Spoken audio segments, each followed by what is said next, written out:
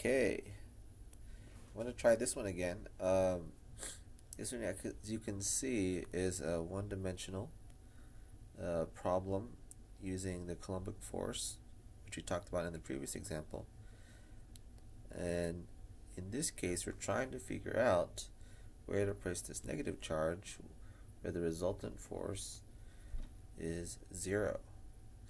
Now, going back to Physics 1, what that means is that all the forces on it equal to 0, it's a 0, or the net force on it is equal to 0, I mean it's not going to accelerate, or it's another way to say Newton's first law of motion. So that's how I say Newton's first law of motion. Also, you'll notice that the diagram is already made for us right here, and such that position of Q2 is actually at the origin. Okay, so this is our 0, 0. So in this case, x equals 0 since we're not concerned with y. And so that being the case, they define the distance between Q2 and Q3 as x, and since total distance of between Q1 and Q2 is 2, then the remaining is 2.0 minus x. That's actually one way to set it up in turn if you're especially expecting to use a system of equations. If you remember your algebra. Okay, look that up. So let's see what we're given.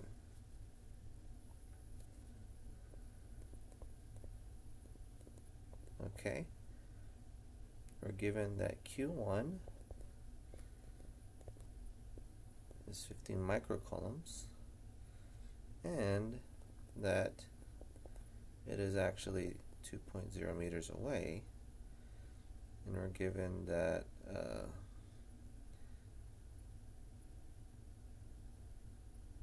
Q2 is 6 microcoulombs and it is actually at the origin. Take note the sig figs. So when we have micro, take note that micro is times 10 to the negative 6. Okay? And what are we looking for? We're looking for the position of x3 such that the force on it equals to 0 between the electric fields of these two charges. They're not equal, so we're not expecting that to be equal. Which one has a greater charge? Q1 has a greater charge, so, and Q2 is less. Or actually, this looks about right. We're expecting that Q3 is actually closer to Q2 than Q1. Let's see if that would be right. Erase that, I don't even need that. Okay, let's see what formulas we need. One that we've already used before.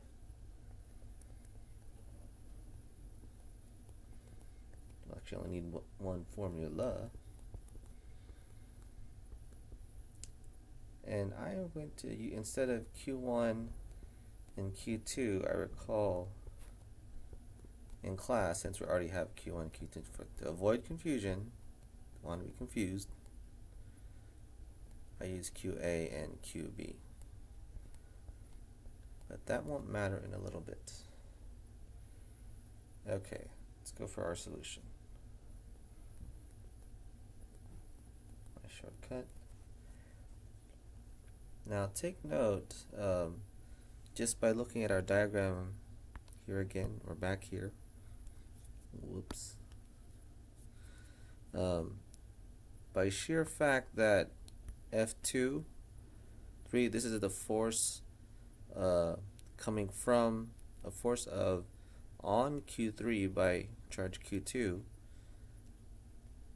is going to the left, so this will make it negativo, and the force of on Q3 by Q1 is positive.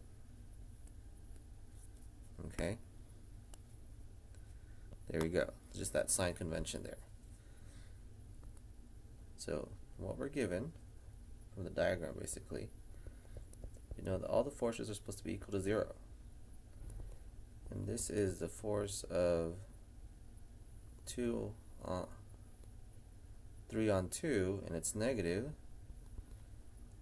plus the force of 3 by 1, and that's equal to 0.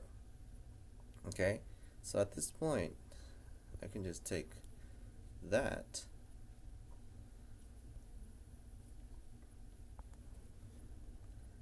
and then I am going to move that to the other side by adding F23 to both sides. Don't be confused by the nomenclature.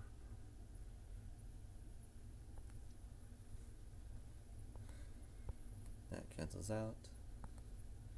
So pretty much what I have here is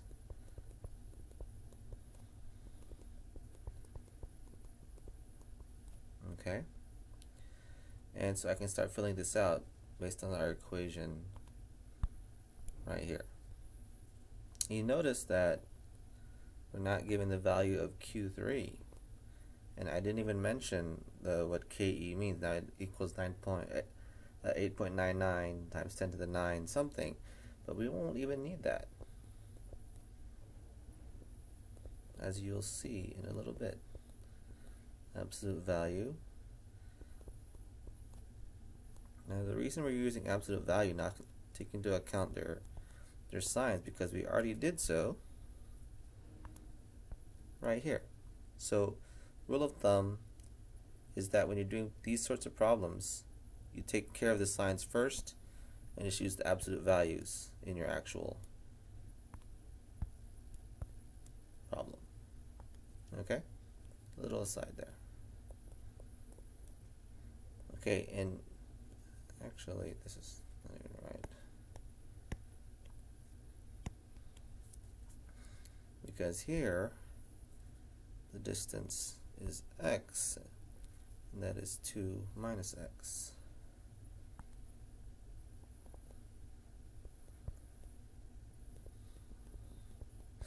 And that's squared.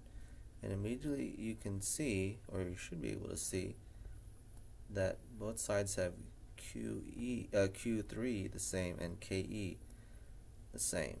So if I took this and I divided everything by KE and Q3, as long as they're not equal to 0, boom, gone, gone, gone.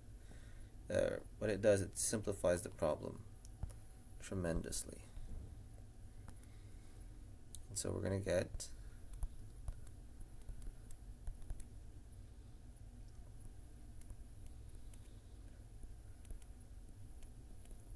actually, let's ignore the significant figures for now.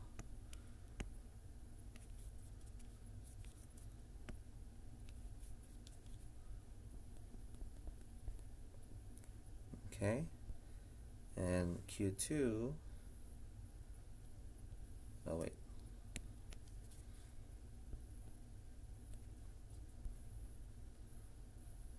is the smaller one,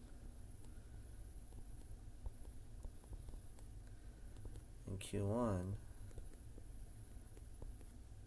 okay, I ignored significant figures here for now. Just take note that you'll need it later again.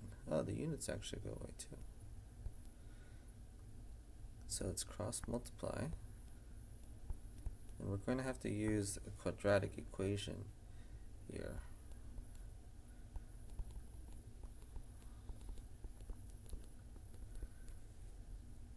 Okay, actually divide both sides by 3, simplify a little bit more.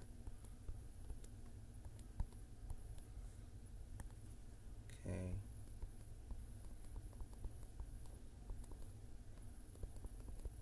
and then foiling this out,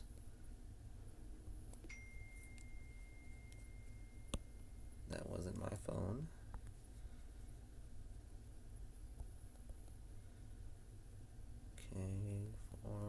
take a shortcut a little bit. You should know how to FOIL and then distribute the 2 to all 3 of those. You get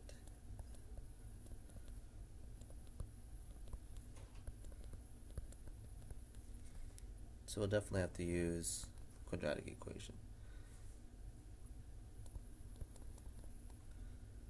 Then subtract 5x squared on both sides, that cancels out. And then what I get, I'm just going to write it down here on the next page, minus 3x squared equals 0. So another way to write this out, right over here, I can write 3x squared minus 8x plus 8, it's an x, equals 0. And I like it this way because I can identify easily, quite easily, what is my a, b, and c terms, or factors. So when I use it,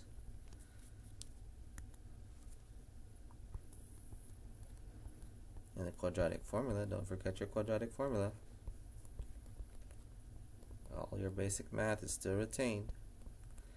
And take note, you get 2 answers, right? It's going to be -8. It's going to be a plus. This is going to be actually a 64 for -3 +8 over 2 -3. So I'm just going to split up the 2 answers.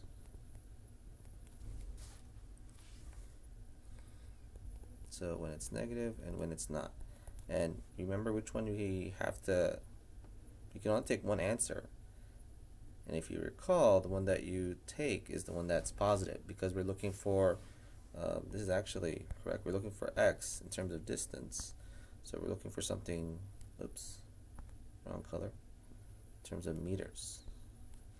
And sure enough, if you find the x negative, this one actually is the positive one. Okay? And the other answer is the negative one. Actually, I can stop there, 2 sig figs. And sure enough, negative distance doesn't make sense in this case, and we are going to choose positive one. Sure enough, this is our answer. Okay, so check it out. Rewind the video if you need help. Don't forget your basic algebra there, and then hope you all enjoyed. Bye.